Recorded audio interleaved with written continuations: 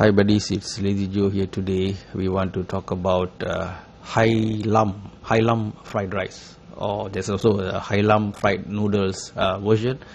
It sounds like Hainan, which is a southern Chinese China province, but I'm not exactly sure how this word Hailam came about.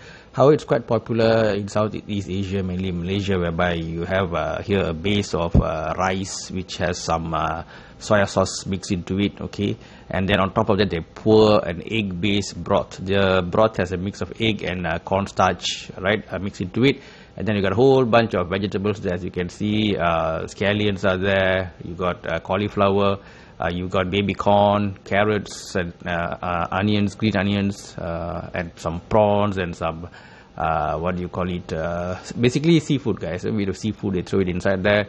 And this is especially great if you have a bit of how to put it, sensitive stomach, you don't like spicy food and all. It's like a very hearty, soupy meal.